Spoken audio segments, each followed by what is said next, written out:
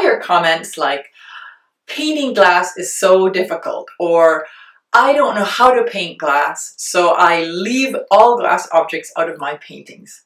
Hi, I'm Gail Sibley, and in this pastel demo, I am going to be painting these two glass bottles. And so hopefully along the way, you will get some clues and some tips on how to paint glass. And I will be using Unison's starter kit of 18 soft pastels. So let's go pastel.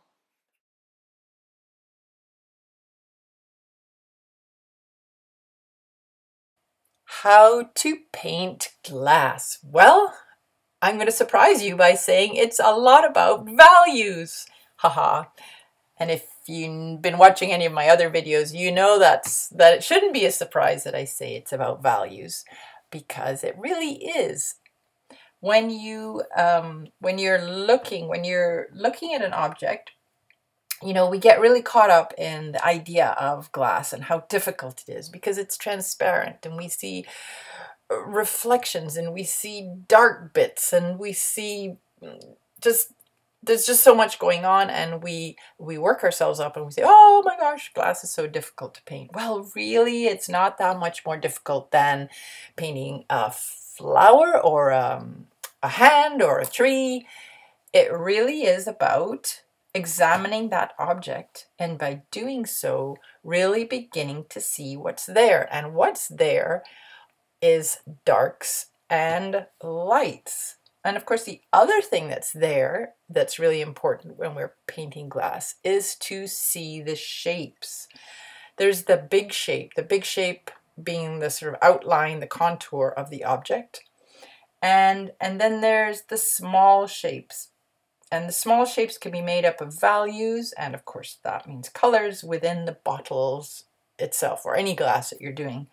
And the small shapes will reveal all the sort of the distortions and all the interesting things that make up the glass. As usual, I work in a limited palette here, and also a limited value pattern, sort of light, mid, dark. And you've seen right from the beginning of the video that I put in the dark blue, and then the very light yellow, and the red. And if I've chosen those, they were sort of colored paper behind my glass because I wanted to show you how really when you're painting glass, you're painting what's behind the glass.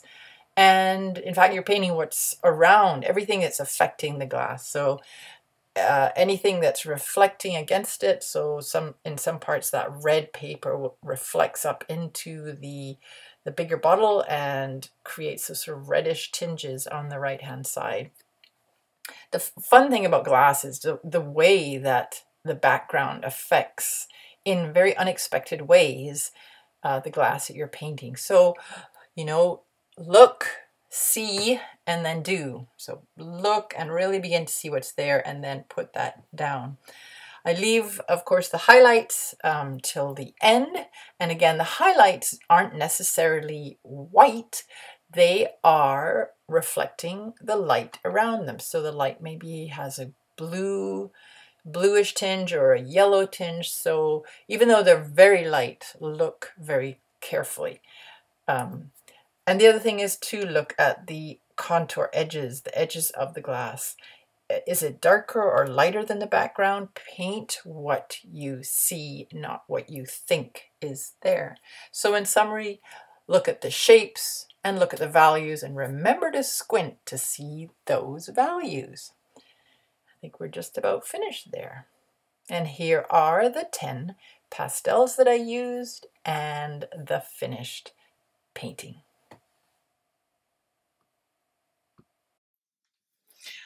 I hope that helped you understand something about how to paint glass. Go ahead and try it and let me know how it goes. And if you have questions, leave them in the comment box below. If you enjoyed this video, please like it and share it with all your painting buddies. And if you want more videos like this, go ahead and click that big red subscribe button below. Thanks so much for watching.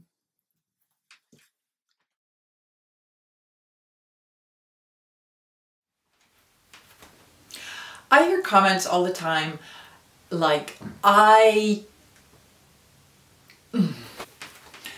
I hope that helped you. Glass. If you